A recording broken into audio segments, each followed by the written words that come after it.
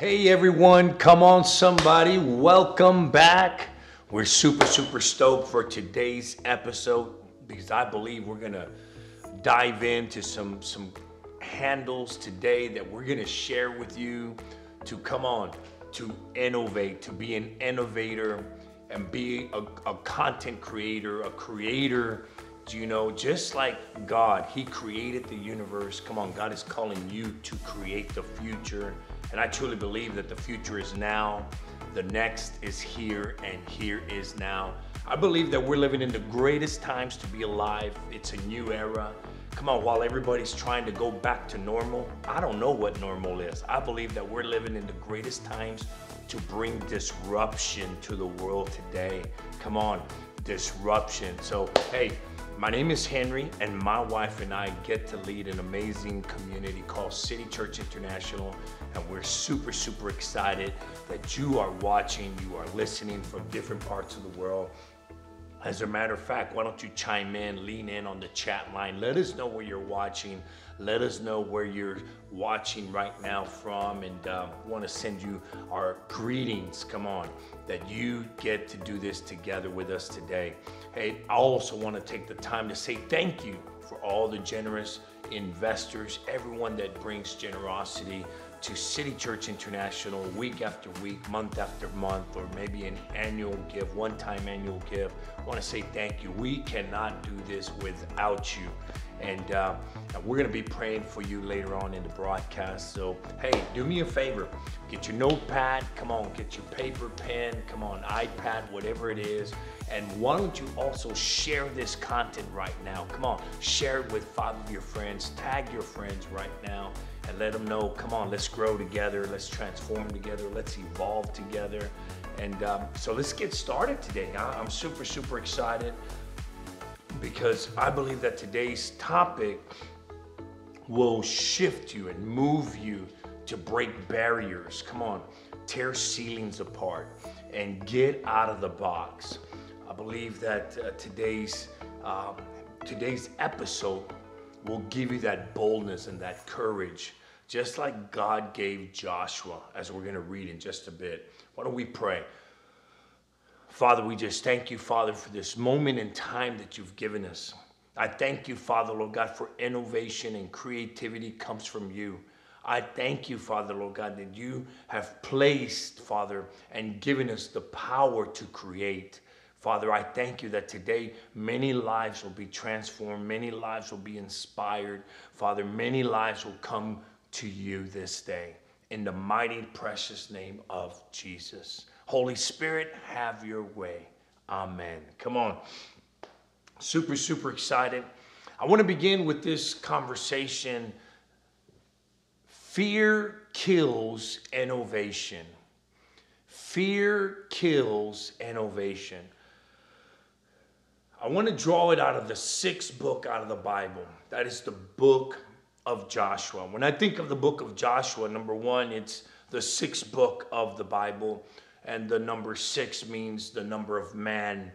And also the 6th book of the Bible, the book of Joshua, is also where the Lord is charging Joshua, where God is commissioning Joshua.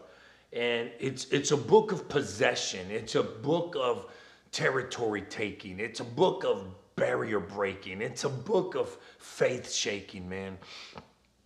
I love Joshua, and I love what we can learn from chapter 1 in the book of Joshua. I want to read 3 simple verses, and we're going to see how every verse, there's 3 words that are mentioned in these 3 verses that I believe today are going to be breathing into your life, into whatever space you're at right now, and it's going to inspire you, come on, to create the future.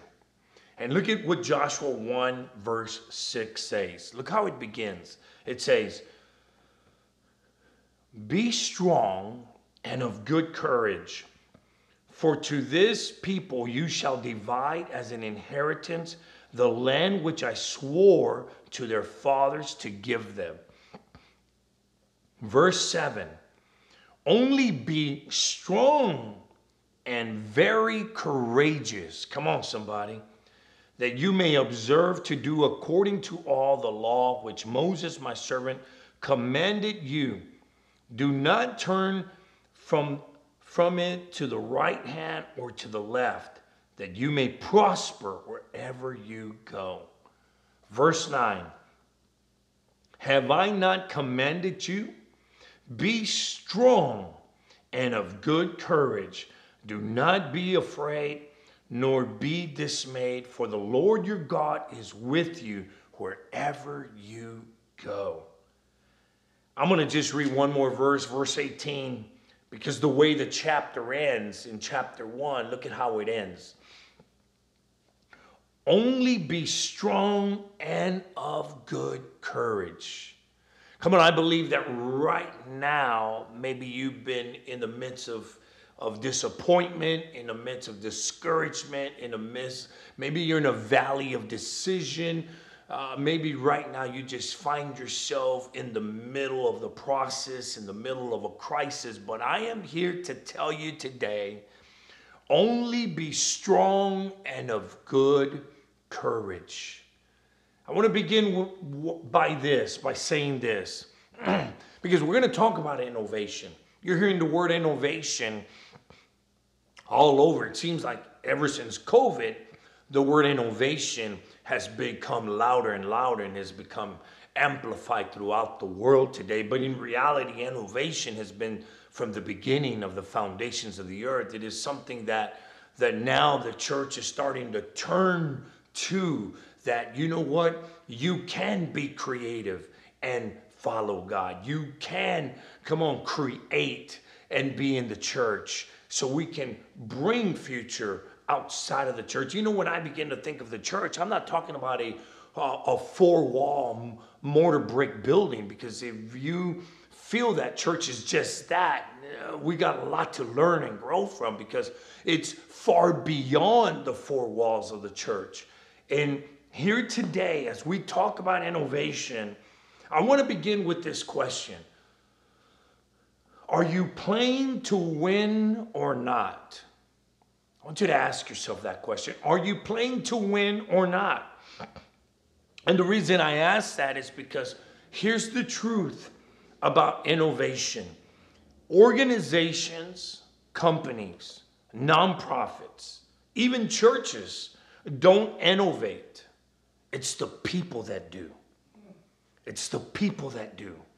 So when you begin to see organizations, whether they're for-profit or non-profit, Fortune 500 companies, Fortune 50 companies, and you begin to see that innovation starts to decline, what happens is the people in that organization, somewhere along the way, have become afraid of trying something. I want that to sink in right now. They become afraid of trying something. And when people in an organization, they become afraid, because they don't want to fail, guess what happens? All of a sudden, just like in your vehicle, or just in your desktop, in your computer, when you want your computer to be lightning fast, and all of a sudden it's just going, that you see that little icon, that circle just going over and over and over. You're ready to break your phone. You're ready to throw something to your computer, your desktop. Or you start to see all these lights blink in your dashboard. These yellow lights start to flash. Maybe it's your tire, that your left rear tire is low, or maybe it's a sign that your battery or your brakes, and you're like, oh man, this is not the right time for this. It's like, I don't need this right now. It's just like that. The warning lights on the dashboards, they start to blink, and with that blinking, is that the company is not innovating, or your organization is not innovating anymore. The company is not trying. It's not taking risk anymore. The company is not exploring new ground, because there is an unmistaken feeling of fear. Remember, today we're talking about fear kills innovation.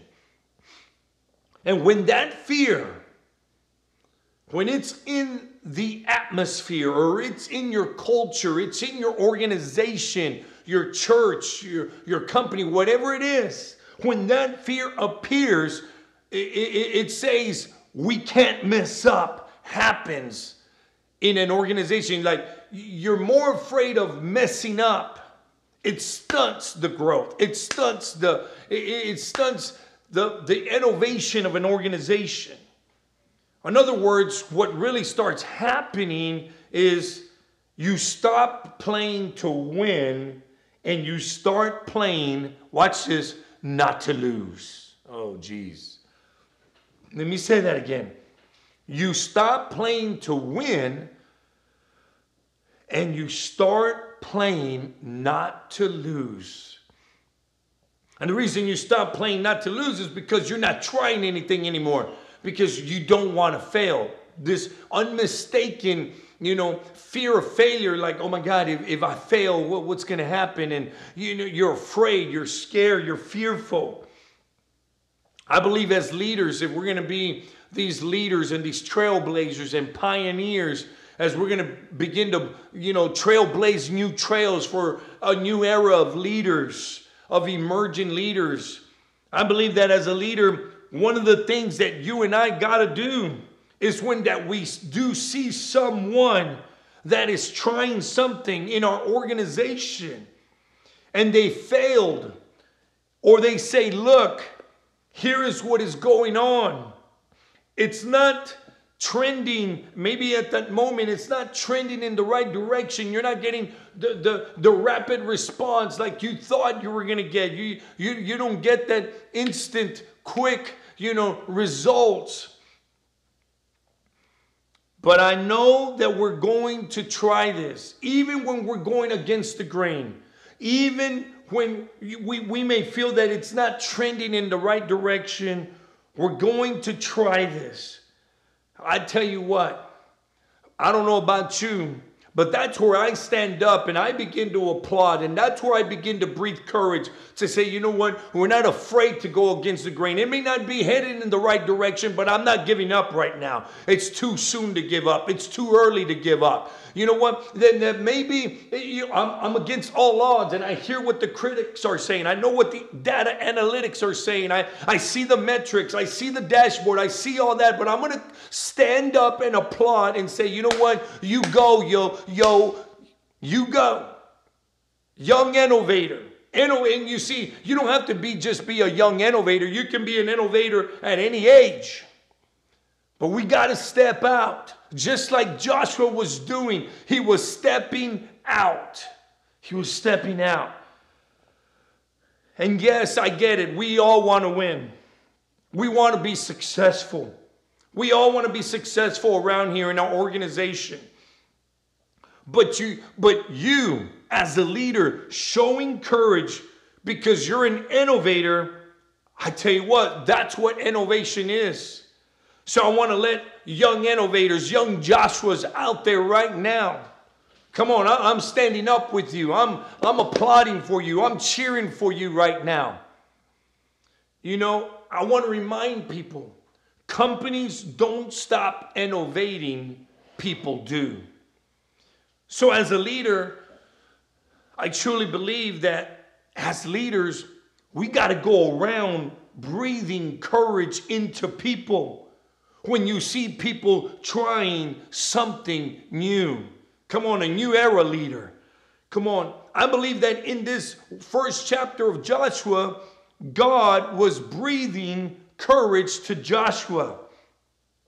Take the land, explore, discover, occupy, possess, break down barriers. Come on. Rip ceilings off, rip roofs off. I believe that, while in this moment, even some are wanting to go back to normal. I'm like, what is normal? Like, God don't want us to go back to normal. Come on. I believe that this is the greatest time to bring disruption on the earth. Come on. Disruption in the earth to make this place a better place. I mean, a great time to collab.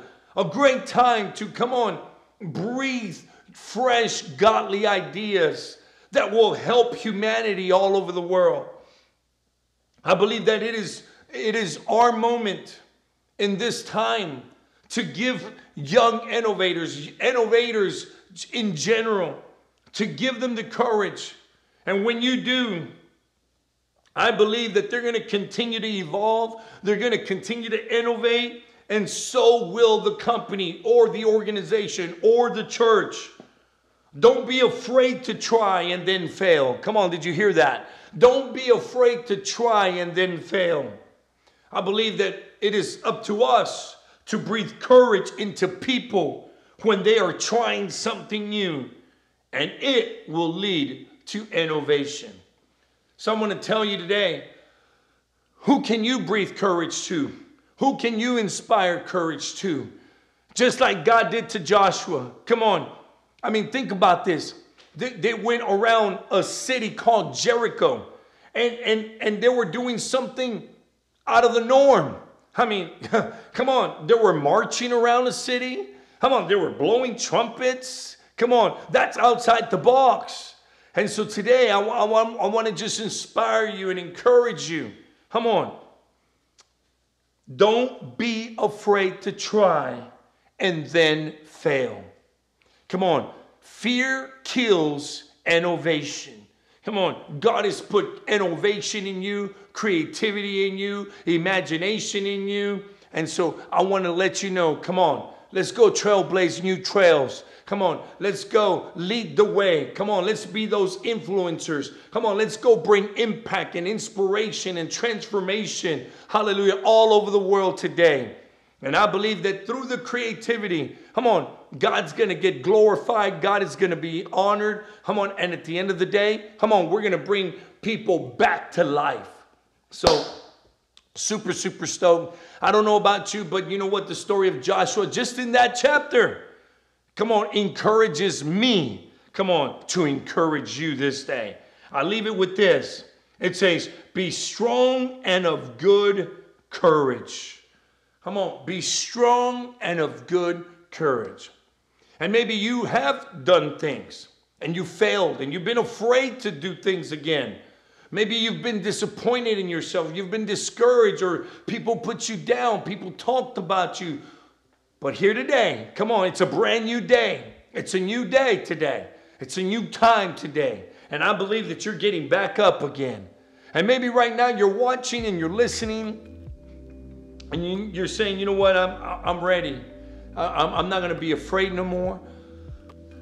I'm going to rise up. Come on, I'm going to square my shoulders again. I'm going to stand up again.